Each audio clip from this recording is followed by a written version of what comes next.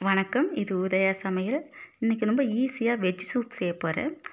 அதுவும் road side கடைகளில் கிடைக்கக்கூடிய அதே டேஸ்ட்டில். வாங்க வீடியோக்குள்ளே போகலாம்.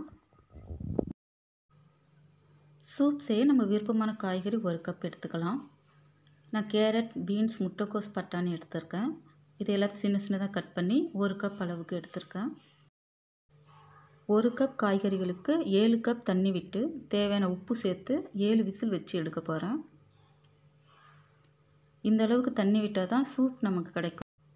தண்ணி கம்மியாக வச்சோம்னா சூப் கம்மியாகவும் காய்கறி நிறையாவும் இருக்கும். அது சாப்பிட நல்லா இருக்காது. 7 விசில் வரட்டும். 2 டீஸ்பூன் சோள மாவில் கொஞ்சம் தண்ணி விட்டு கட்டி இல்லாமல் நல்லா கலந்து வச்சுக்கிறேன். இதில் காய்கறி சூப் ரெடி ஆனோன்னா அதில் கலந்து விட்டோம்னா சூப் கொஞ்சம் திக்காக கிடைக்கும்.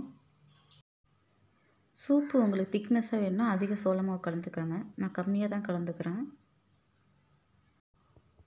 சோள மாவு கட்டி இல்லாமல் கலந்தாச்சு. இதை வேக வச்ச காய்கறியோடு சேர்த்துக்கிறேன். கொஞ்ச நேரம் கொதிக்க விட்டோம்னா கெட்டியாயிடும். நல்லா கலந்து விட்டுடலாம். காய்கறிலாம் நல்லா வெந்திருக்கு.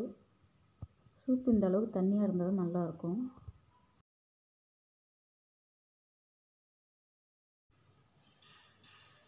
சூப்பு கொஞ்சம் திக்காயிடுச்சு. காரத்துக்கு ஏற்ப பெப்பர் பவுடர் சேர்த்துக்கிறேன். பெப்பர் பவுடர் சேர்த்து கலந்து விட்டுடலாம். ஸ்டவ் ஆஃப் பண்ணிடுறேன்.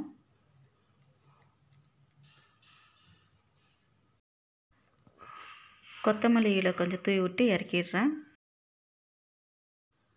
உங்களுக்கு கரம் மசாலா ஸ்மெல் வேணும்னா இந்த டயத்தில் கரம் மசாலா பவுடர் கொஞ்சம் தூவி விட்டுக்கலாம்.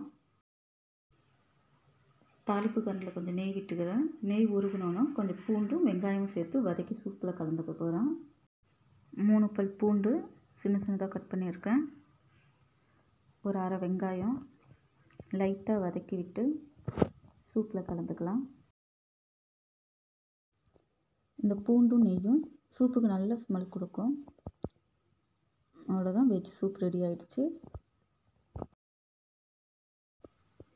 சூப்பை சர்வ் பண்ண ஒரு பவுலில் ட்ரான்ஸ்ஃபர் பண்ணிக்கிறேன்.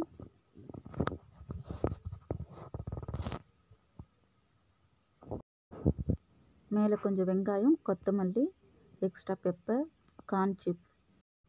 சூப்பரான road side veg soup ready. பிடிச்சிருந்தால் லைக் பண்ணுங்கள், ஷேர் பண்ணுங்கள், சப்ஸ்கிரைப் பண்ணிக்கோங்க, பெல் பட்டனை கிளிக் பண்ணிக்கோங்க. தேங்க்யூ ஃபார் வாட்சிங்.